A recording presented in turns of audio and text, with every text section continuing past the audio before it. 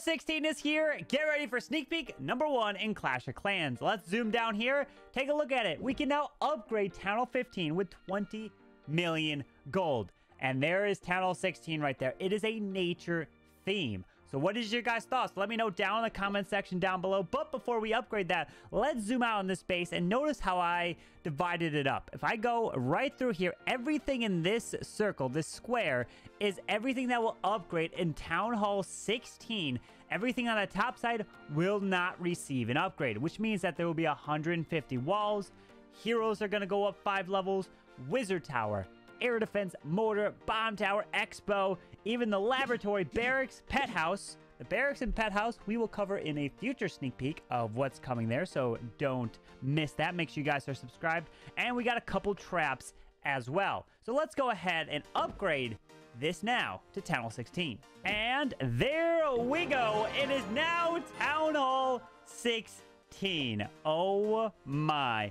This is insane. Look at this. The newest Town Hall, and it's only level 1. But notice, you can't upgrade this to level 2. So Town Hall 16 is only a level 1. Maybe in future updates, they will increase the level of the Giga Tesla at Town Hall 16. We'll have to find out. But now, let's look at the new defenses and their new looks. The Wizard Tower, going from level 15, is upgrading to now level 16. The Air Defense from level 13 is upgrading to level 14 at Town Hall 16. The Mortar from level 15 is also going up to level 16. We got an upgrade for the Bomb Tower, going from level 10 to level 11. The Expos, going from 10, are going to be menacing at Town Hall 16, going to level 11 here.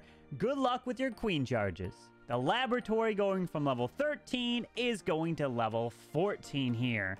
Giant bombs from level 9 will go to level 10. Let's finish that off, and I don't really notice a difference here from 9 to 10 visually. So let's go take a look at the bomb from a level 11 to level 12.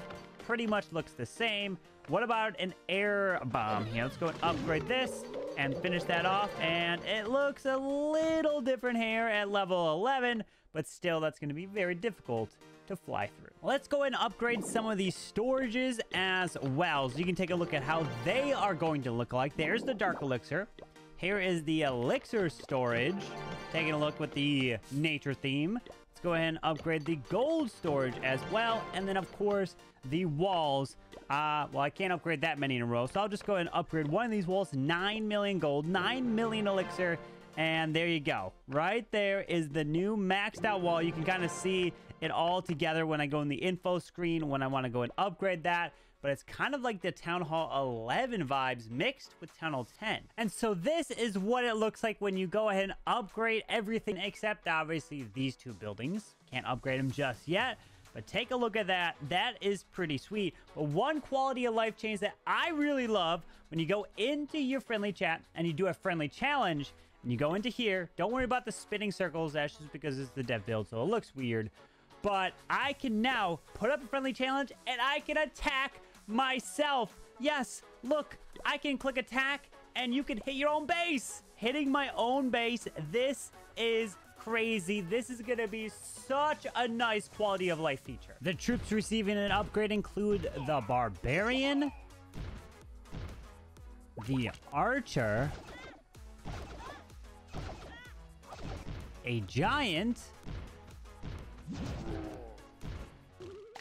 a regular wall breaker slash super wall breaker, also the Balloon,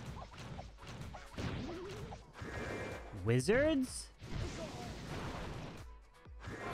a Healer to help your queen charges, of course, a regular Dragon, the P.E.K.K.A., the Miners,